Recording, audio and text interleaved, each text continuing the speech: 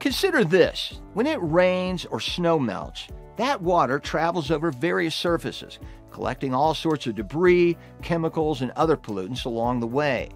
Now, this runoff, known as stormwater, is a natural part of our ecosystem, but without proper management, it can become a significant source of pollution for our rivers, streams, lakes, and water supply. Construction sites in particular pose a unique challenge to stormwater management. When natural soils and vegetation are disturbed or uprooted by construction activities, this can lead to significant soil erosion, allowing stormwater to carry sediment, which then enters nearby water sources.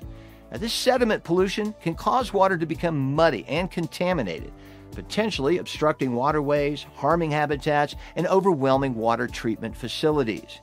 Pavement and other hard surfaces further reduce the land's natural ability to absorb stormwater, leading to flooding and introducing even more pollutants into our water.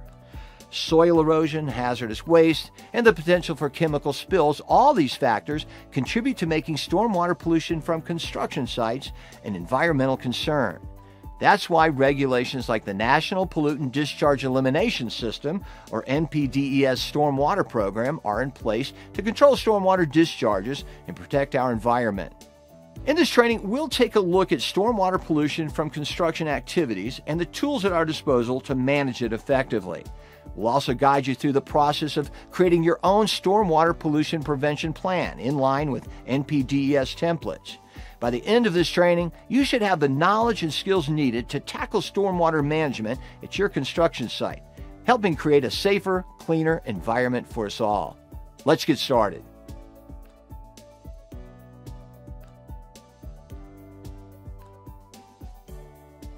When it comes to stormwater management, two critical terms you should be familiar with are Stormwater Pollution Prevention Plans, or SWPPPs, and Best Management Practices, or BMPs.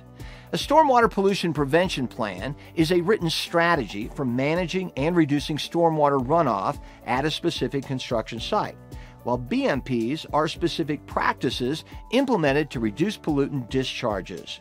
Developing a stormwater pollution prevention plan starts with a site assessment to better understand the stormwater pollution risk you'll need to address. This includes recording site-specific conditions like existing vegetation, current storm water drainage patterns, and the site's overall topography, as well as any historic or natural resources that should be protected. As a part of your assessment, you'll also identify any receiving waters where runoff from your site might flow, whether into storm drains, rivers, or other bodies of water. All these features and conditions should be recorded on your own pre-construction site map. Next, you'll need to identify and document any potential pollutants from your construction activities. While the primary pollutant is sediment, other potential pollutants include things like fertilizers, sanitary waste, oil, grease, and fuel, heavy metals from paint or concrete, or any hazardous chemicals present on site. Now, once you've assessed the site and identified the potential pollutants, you'll need to make a plan for how to address each one of these. Now, this is where best management practices come in. Best management practices, or BMPs, can be divided into two main categories: structural and non-structural. Structural BMPs are the physical constructions or installations you have in place to prevent erosion, control runoff, or channel water into the correct areas. Some examples of structural BMPs include silt fences and sediment filter logs, which serve as temporary sediment barriers surrounding a construction lot and can prevent stormwater runoff from leaving the site. Storm drain inlet controls, which include using materials like gravel, sandbags, or other barriers and filters to prevent sediment from entering storm drain inlets. Stabilized exit pads, like gravel over filter cloth at a construction exit, to prevent muddy vehicles from tracking sediment off-site. Sediment ponds and basins, which act as temporary pools for collecting and storing runoff, allowing sediment to settle at the bottom. Dust controls, like water sprinklers, mulch, or gravel, to reduce the amount of airborne sediment leaving the site. Erosion stabilization, including vegetation seeding, sod, mulching, or erosion control blankets to prevent erosion and promote vegetation growth. And construction safety fences, which simply help to contain construction activity from disrupting the existing vegetation and soil of neighboring lots. On the other hand, non-structural BMPs are the good housekeeping activities and other preventive procedures in place to reduce the chances that harmful contaminants enter our storm drains and waterways. Some examples of non-structural BMPs include waste management practices, ensuring the proper collection and disposal of all waste materials.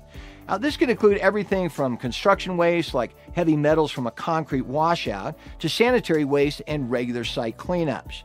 Spill prevention and response, including standard operating procedures and training for the proper storage and handling of hazardous materials, as well as having a spill response plan for managing any leaks that do happen.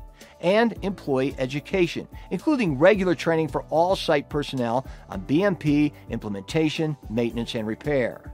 Now, once you've selected the specific BMPs you'll implement on your site, you'll create a second active construction site map that clearly shows all the locations of each potential pollutant source and the relevant BMPs in place to control them.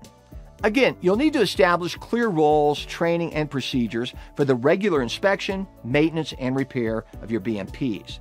Now, this involves outlining specific responsibilities for certain individuals and general responsibilities for all employees to immediately report any accidental spills or stormwater discharges. Now that we understand the purpose and components of a stormwater pollution prevention plan and examples of the BMPs at our disposal, let's take a look at some NPDES templates and example plans that you can reference when creating your own plan.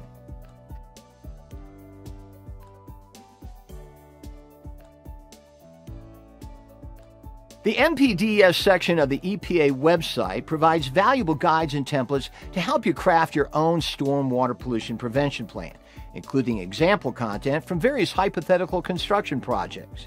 Now, depending on the size and complexity of your project, you can choose the example most closely related to your own. Let's take a quick look at the example for a small commercial site and navigate its contents together. Now, as we discussed earlier, Section 1 contains information from your site evaluation, assessment, and planning, including details about your project, the relevant site features and topography, potential sources of pollution, and your site maps.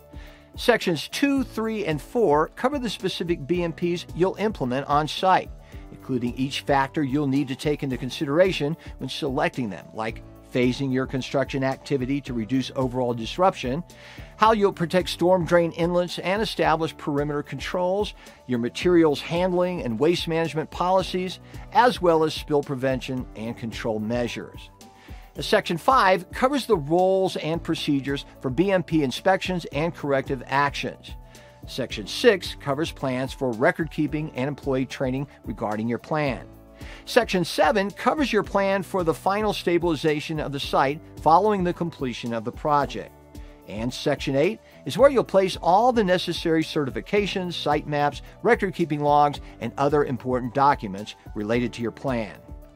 Moving on to the document itself, you can see that each section contains a set of instructions for what should be included and how, including any relevant information you might need. For example, on Section 1.6 on receiving waters, you'll see a detailed list of requirements for this section, followed by a thorough description of the site's receiving waters filled out by the planners. Similarly, in Section 1.8, the template requests a list of both potential sources of sediment and sources of pollution other than sediment. Now, you can see that the planners have accordingly listed all potential sources of sediment pollution, other potential pollutants, and even a detailed table to provide as much information as possible. When it comes to BMPs, these template instructions are equally as detailed about what information is to be included, such as a clear description of what each BMP is, when it will be implemented, procedures for maintenance and inspection, its categorization, its location, and any design specifications. Now, for example, you can see in Section 2.9 on establishing stabilized construction exits, the planners offer detailed information on the BMP's description, installation schedule, maintenance and inspection, responsible staff, and visual design specifications. Now, the rest of the template follows a similar guiding format for each section, and you should provide the same level of professional detail throughout as the planners have done here. For construction projects meeting certain requirements, you have the option to fill out a streamlined template specific for small residential lots. This condensed template retains many of the same sections present in the standard format, but presents BMP selection in a more straightforward multiple-choice style. Additionally, it features an instructive appendix detailing the implementation of various BMPs suitable for these projects. To qualify for the small residential lot template, your site must disturb less than 1 acre of land, not cause disturbance within 50 feet of a water source, not disturb any steep slopes, not require the use of chemical treatment for stormwater, and not be located in sensitive areas, such as areas with endangered species, historic sites, or wetlands. You can check the NPDES website for a full list of requirements to determine whether or not your project qualifies. Remember, each stormwater pollution prevention plan is unique, as is each construction site. Factors such as project size, terrain, and proximity to water sources can all significantly influence the specifics of your plan. For larger or more complex projects, you might also consider using stormwater modeling software to optimize your plan.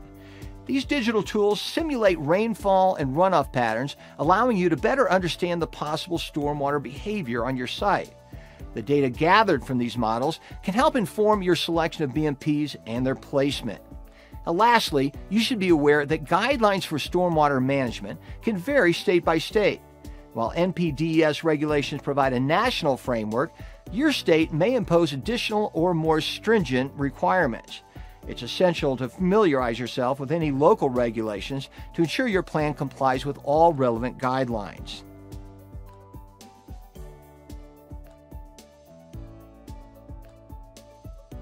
Effective stormwater management at construction sites is not just a regulatory necessity, but an environmental imperative.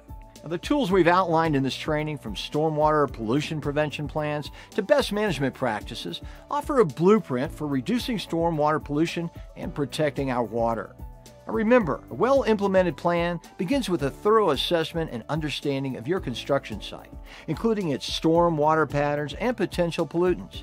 Implementing both structural and non-structural BMPs can then significantly reduce pollutants and manage runoff effectively. But a successful plan doesn't end with its creation. It requires regular inspections, ongoing maintenance, and prompt corrective actions. Most importantly, the role each member of your team plays in this process is vital. Your commitment to maintaining BMPs, reporting accidental discharges, and upholding the plan contributes to our collective goal of protecting the environment. With the knowledge and tools you've gained from this training, you can now start contributing effectively to stormwater management efforts at your construction site and significantly reduce your impact on the environment.